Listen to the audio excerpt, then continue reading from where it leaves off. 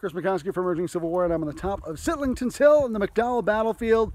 What a hike to get here, about a mile incline to get to the top. A little bit of a field on the top here, but not really a great panoramic view as I was hoping. I'll wave the camera around here and let you see.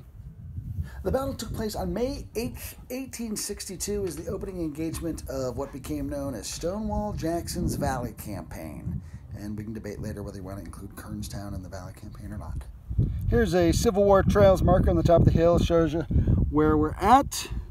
If we pan out a little bit, you can kind of see down in that direction would be the direction the Federals came from. The little village of McDowell is off in that direction right there. Jackson marched out from Stanton, Virginia, joined up with Edward Allegheny Johnson's division, then continued on to McDowell to intercept advancing Federals under the command of Robert Milroy and Robert Schenck. Jackson perched atop this mountain and dared the Federal forces to attack him, and of course they did. And after several determined attempts, though, the Federals could not drive Jackson away.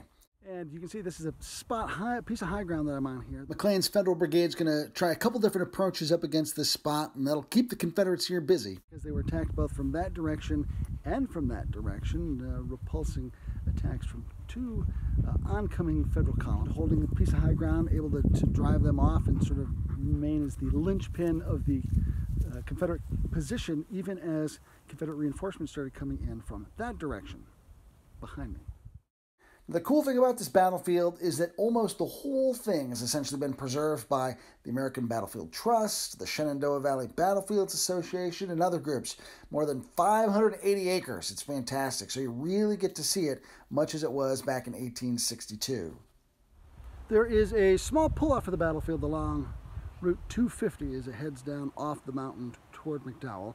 If you stop here in this little parking area, you'll see a couple signs that I've been eclipsing with my body, and then a little trail there that heads off into the woods. It's about a mile to the top of the mountain. A strenuous uphill climb pretty much the whole way. The terrain on the battlefield is absolutely brutal, to be honest. The mountainside's not only steep, but there are a lot of deep, tumultuous ravines that soldiers from both sides had to descend and climb to actually get into the fighting. Along with the trek to the top of the mountain, visitors can see some sights in the village of McDowell itself, including the house where Milroy and later Jackson made their headquarters, as well as some markers and monuments. One thing that has made the trip to McDowell completely worthwhile, and the orientation's been fantastic, have been all the Civil War trail signs that are out here. I'm here on Cemetery Hill, where the 1st Ohio Battery was positioned, trying to lob shells up onto the Confederate position up on the hill behind me. It was way too far away and the elevation way too high for the artillery fire to be effective. But I tell you, the Civil War trail signs are. It is a long hike to get to McDowell, but the drive is beautiful.